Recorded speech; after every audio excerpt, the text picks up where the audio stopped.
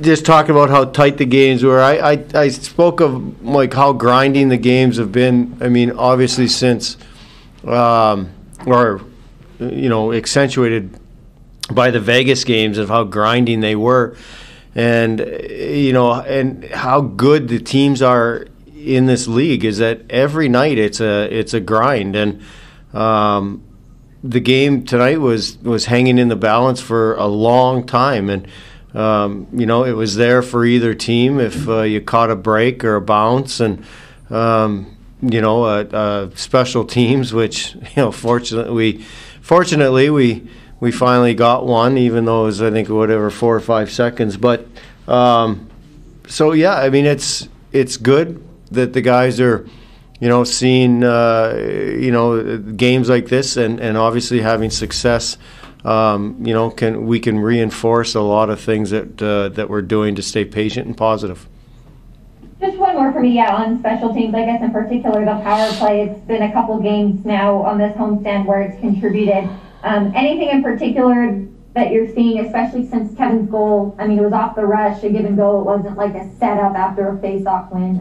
Is that maybe the way to go if you can get it, I guess? Well, yeah, I mean, yeah, for sure. I mean, we definitely try to score every time on our entries. I guess the drop, you're not looking to score quite as much, but you still have an opportunity with the guys that are getting the drop are still driving to the net. So the breakout that we used on that was called the slash, and then obviously everybody's going to the net, or 3 guys are definitely going there. So, but yeah, we want to have opportunities to score off of the rush, and again, when you're not having a whole lot of success, simplifying is better. So the more pucks we can get there, the better.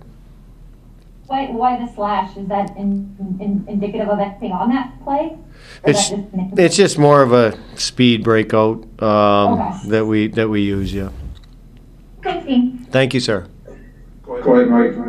Dean, really, other than maybe a week and a half where it slipped a little bit, your penalty kill has been really good this year, and tonight it had to be, especially with Benino in the box a couple times. What was so good against a power play that's been pretty successful this season? Well, anytime that happens, it starts with your goaltenders, and our goaltenders, as you guys know, both have been real good, and they come up with timely saves and big saves when there's a breakdown.